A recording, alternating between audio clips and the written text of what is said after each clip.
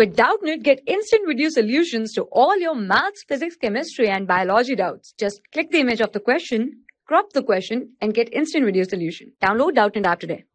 Hello friends, the problem is longitudinal waves are called pressure waves. Why? Okay, so we have to tell the reason why longitudinal waves are called pressure waves. So what is longitudinal wave?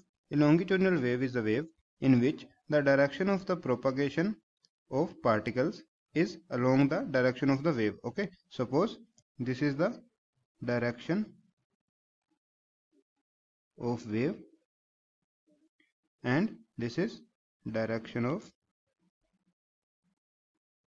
particles.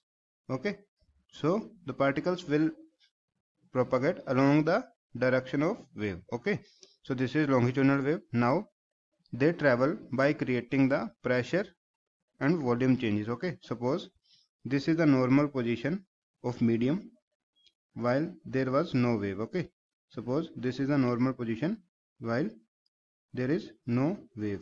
Now while the wave is traveling through the medium, it will create some portion of the medium with high density.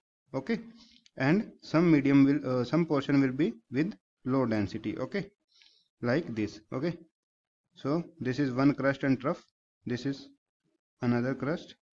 Okay, this is high density area and now this is low density area.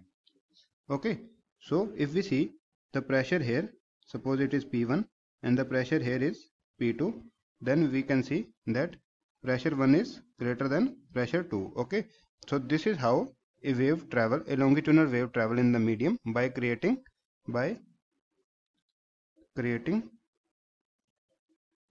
pressure difference. Okay, this is how the energy is being transferred. So that is why they are called pressure waves, because they travel by creating pressure difference. Okay, thank you for watching. For class 6 to 12, IIT JEE and NEET level.